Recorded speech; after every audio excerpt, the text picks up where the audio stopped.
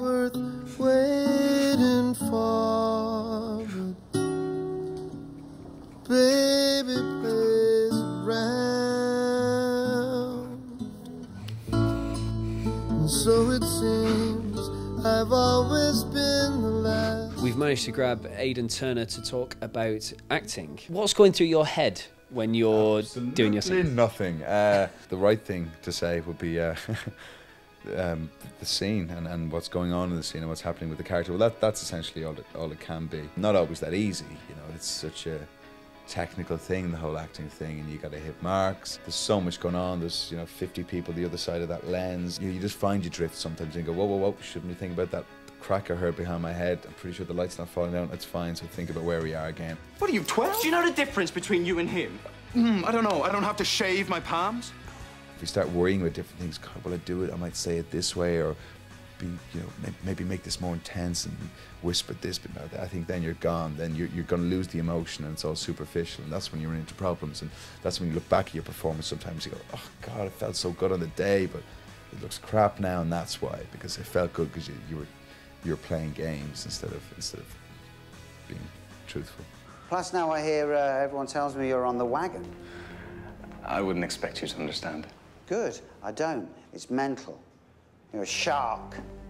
Be a shark. Jason Watkins' performance, he's a great example, because he can be so throwaway, uber throwaway and casual and nonchalant with some of the stuff, and then heightened sort of vampy stuff, you know, where he's just massive, but it's because Jason commits to it 100%. You know, he's always in it, so it's never a facade, it's never fake, it's always real. So that's what I just say, is just listen, and that's when you'll surprise yourself. You don't have to worry about being creative or trying different things. It'll happen naturally. If you're just listening to the person, you'll react differently, and just stick with that the whole time. And that's all you need to know. That's the only tip. You don't need any more tips than that. Don't get me wrong, I need to listen to that tip all the time. I mean, I've hardly ever done it, you know. I just know it's right.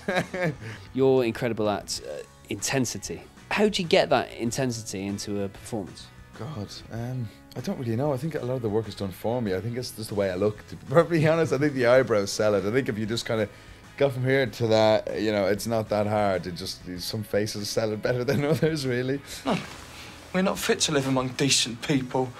It's a good job we don't, then.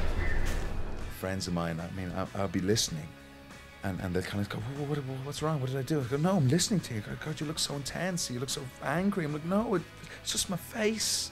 What's that face? It's just my face. Looking stylish, playing it cool. Yeah. How do you do that? Well, it's easy. You just put on the clothes, really, and that's the cool bit done, and the stylish bit done. I always looked a little less camp than I thought I would look. The jeans feel tighter than they look sometimes, and with the boots and the thing, you kind of just put them all on. You look yourself in the mirror sometimes, you go, oh, it's a disaster. And then you go and you look back at when it comes out, and you kind of go, actually, Mitchell is a little bit cool. I like his style, you know. I kind of like it. You know, I love this shirt as well. I'm gonna keep this today. Who's going to stop you? Well, there you go. Nobody. Nobody's going to stop me. And that's the reason why I'm going to take it. That's the reason why you're a badass.